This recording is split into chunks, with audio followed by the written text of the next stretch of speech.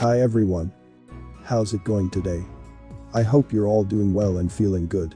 It's always a pleasure to have you with me on my channel. As usual, I will discuss some topics that you might like. I understand that the quality of this video might not be the best, but I hope that the content is still understandable and informative. If you're interested in learning more, I also have a Telegram channel where I share various information that I can't post here. And make sure to subscribe to my backup YouTube channel in case of unforeseen events. So, without further ado, fasten your pants and let's get started.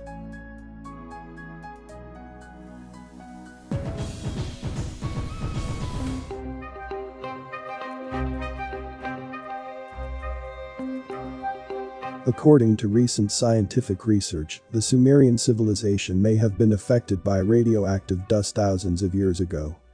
This is a remarkable discovery that has the potential to change our understanding of ancient history. The Sumerians were one of the earliest civilizations in the world, living in southern Mesopotamia between 4500 and 1900 BCE. They were known for their advanced irrigation systems, cuneiform writing, and impressive architecture. However, they disappeared from history without a clear explanation. Now, it is possible that the cause of their demise was exposure to radioactive materials.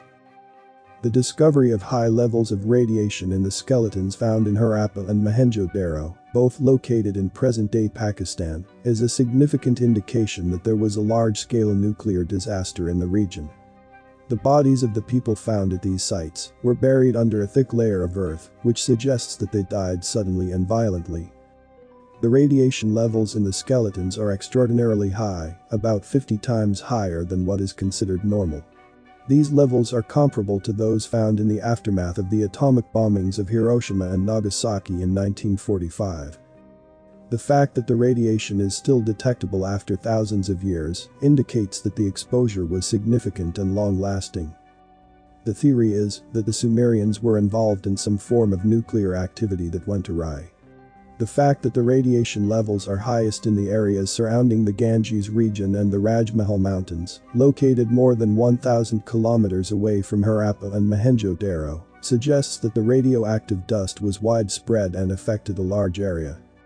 The remains of the people found in these regions show evidence of exposure to intense temperatures, which could be an indication of a nuclear explosion. If the Sumerians were indeed affected by a nuclear disaster, it raises many questions about the ancient world.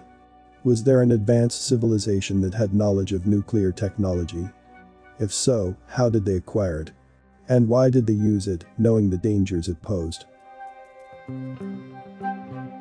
Before I continue the video, please give a like if you learned something.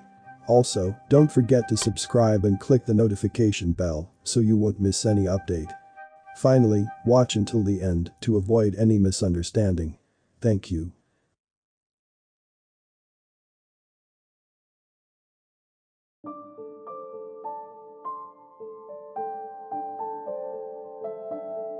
By 1901, it was already a rarity, but the camera still remembers the giants that walked the earth not so long ago. We can see for ourselves that this video clip shows an activity of a community that might be lining up for something or doing something else that is unclear. Don't you find it strange that a giant is walking among those people so casually, and they even seem accustomed to seeing it walking in the middle of the crowd?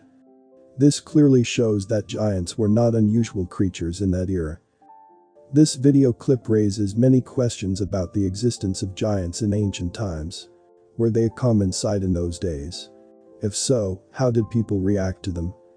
Did they have any significance in the society of the time, or were they simply an accepted part of everyday life? Many cultures around the world have stories of giants who lived in the distant past, often portrayed as powerful and fearsome beings. Some independent historians and researchers have suggested that there is evidence to support this theory, pointing to giant bones, ancient texts and artifacts that depict larger-than-life figures. One thing is clear. The existence of giants in ancient times would have had a profound impact on the course of history. The important question that remains is, why weren't they recognized by official history, given so much evidence that was all over the place? What do you think?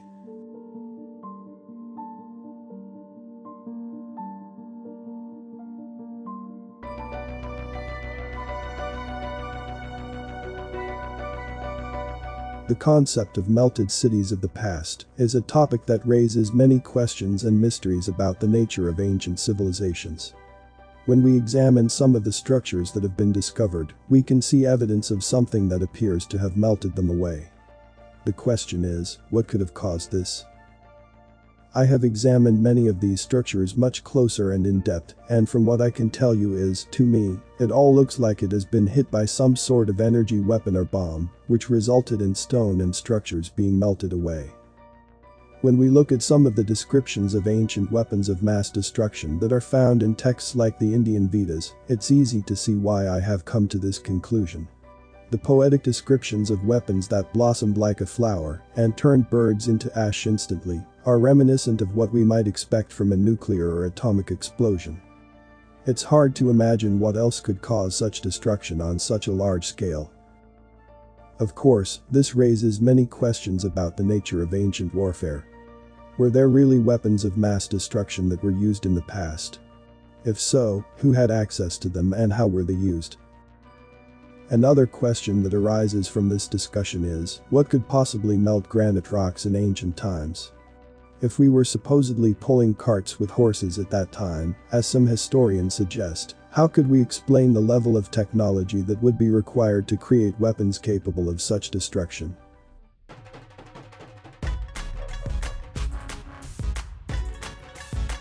Now, it's time for me to hear from you. What are your thoughts on this video? If you found it interesting or informative, please consider giving it a thumbs up and sharing it with your friends and family. Remember, the more people know about these important topics, the better. Before we wrap up, I want to extend a huge thank you to all the individuals who dedicated their time and energy to research and gather the information presented in this video. Their efforts are truly commendable and have helped shed light on important topics that affect us all. Make sure to hit the subscribe button and turn on notifications to be notified when the next video is uploaded. Thanks for watching, and I'll see you in the next one.